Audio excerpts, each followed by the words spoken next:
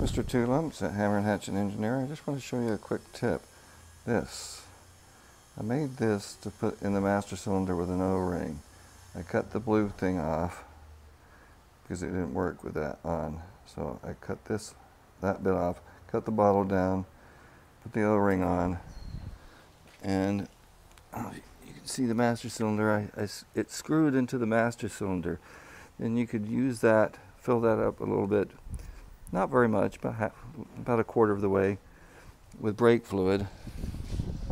And it was just made a nice little reservoir. I read that on the MGT forum. I forgot who did it or suggested it, but it was very handy when I was bleeding the brakes. So just thought I'd put a quick tip for brake bleeding.